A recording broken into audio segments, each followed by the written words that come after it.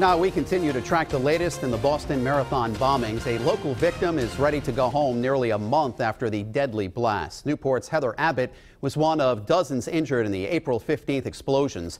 Now she made a difficult decision to have doctors amputate part of her leg, and tomorrow she'll hold a news conference from the Spaulding Rehabilitation Hospital and return home to Rhode Island this weekend. Meanwhile, the body of one of the bombing suspects has been buried. Tamerlan was entombed in an unknown gravesite today, ending a week-long search for a place willing to take his body. We've learned an anonymous person helped arrange the secret burial. Eyewitness News reporter Jennifer Mobilia is live in the newsroom now with the latest. Where is Tamerlan Tsarnaev's body buried? That is the big question tonight. It was being held at a Worcester funeral home, but tonight his remains could be anywhere. The body of Tamerlan Tsarnaev, the suspected Boston bombing mastermind, has been moved from this Worcester funeral home.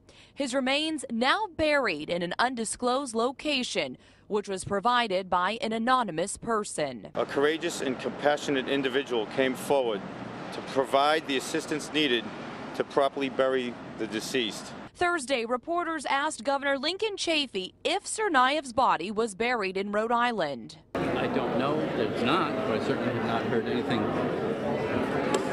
contrary. Massachusetts Governor Deval Patrick appeared on WGBH Boston Public Radio to answer similar questions. The body has been removed from the funeral home and has been buried at the direction of the family.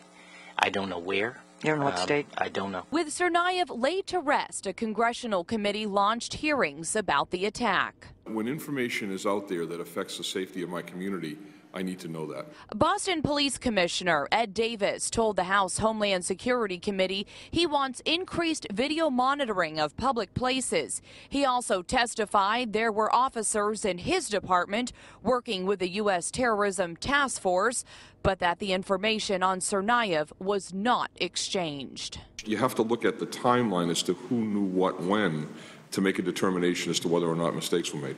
And I don't have the answers to that right now. The FBI says there is a computer program set up so that the Boston police can see all counterterrorism efforts. Reporting live in the newsroom, I'm Jennifer Mobilia, Eyewitness News.